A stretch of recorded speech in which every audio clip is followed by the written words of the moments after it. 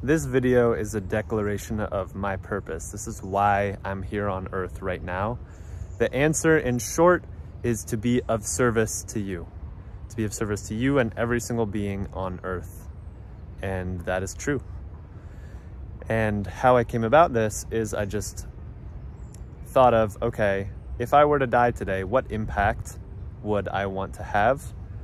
And the answer that came from my heart very immediately is I want to help create an enlightened civilization, an enlightened planet. And what that means for me is helping people through direct spiritual teachings, helping them understand their true nature as spirit, as well as in their physical form, as well as unraveling their psychological challenges and pains so that they can be more clear, fulfilled, peaceful channels of love. And it also means doing embodiment work where we're actually helping people drop into their bodies, feeling strong, feeling capable, feeling the agency to be creative in their time on this planet and to go for their goals. So it's that three-pronged harmony that is necessary to create an embodied, enlightened individual. And it is my purpose to help people get as close to that as possible. So how can I do that? That was my next question to myself as I was journaling about this the other day. What does that mean in terms of what do I need to do to help people achieve that? The number one thing is I need to become more of that myself. So I don't claim to be enlightened. I feel like I have a lot of work to do on all three of those levels. And I feel like while I recognize that, I also recognize that I have some natural gifts that I was born with, such as the ability to articulate myself clearly and confidently.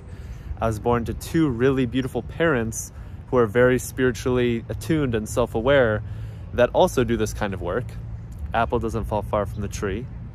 And they gave me the gift of, growing up in Big Sur, growing up at Esalen Institute, where I was exposed to so much of this self-inquiry healing work, and I have the capacity to give that to others. And so that's what I want to do. And I just have these beautiful visions of, I'm not talking about like visions, but just imaginations of